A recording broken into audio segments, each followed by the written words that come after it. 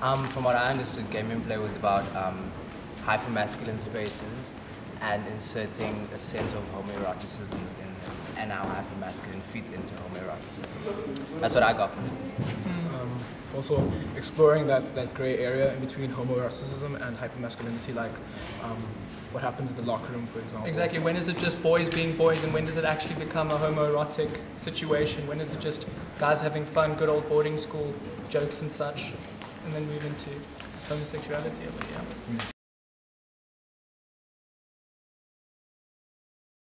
You want to tackle this bad boy first? Difficult question to answer. Don't let Jordan do it.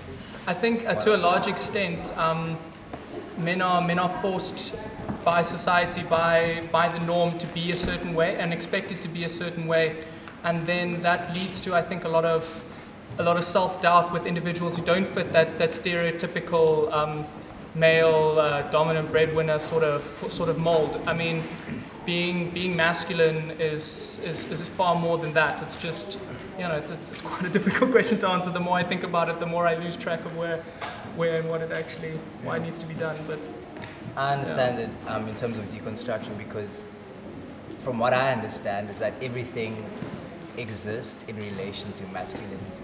So in order to understand, we have to deconstruct why everything is in relation to masculinity, and there are so many nuances within masculinity that it's unexplored.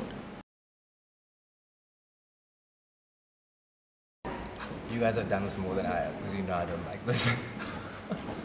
Wow. Honestly, through this whole process, I thought I had a clue, but I actually have no idea at this current point how to define a man. It's more about defining who you are as a man and how you express yourself as a male in society. That's about all I can speak for, is how I see myself and how I see others through the perspective I've been given through my upbringing, through my experiences. Actually, the show is showing me that I have no idea how to define masculinity in any shape or form. I think that's what the piece is trying to explore as well. The fact that we can't define masculinity, you know, and trying to find a way around deconstructing and defining masculinity.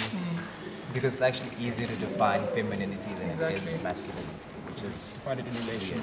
Yeah, because everything else is sort of defined in relation, in comparison to what's considered traditional masculinity. Like, what it is to be female is not to be male. Yeah. And what it is and what the foundation is for that male stereotype holding fast is sort of like unknown and very uninvestigated. And we thought at the make of our piece, KG thought this was something that needs to be explored. I'd like to think we helped him explore it and contributed, but it's his vision.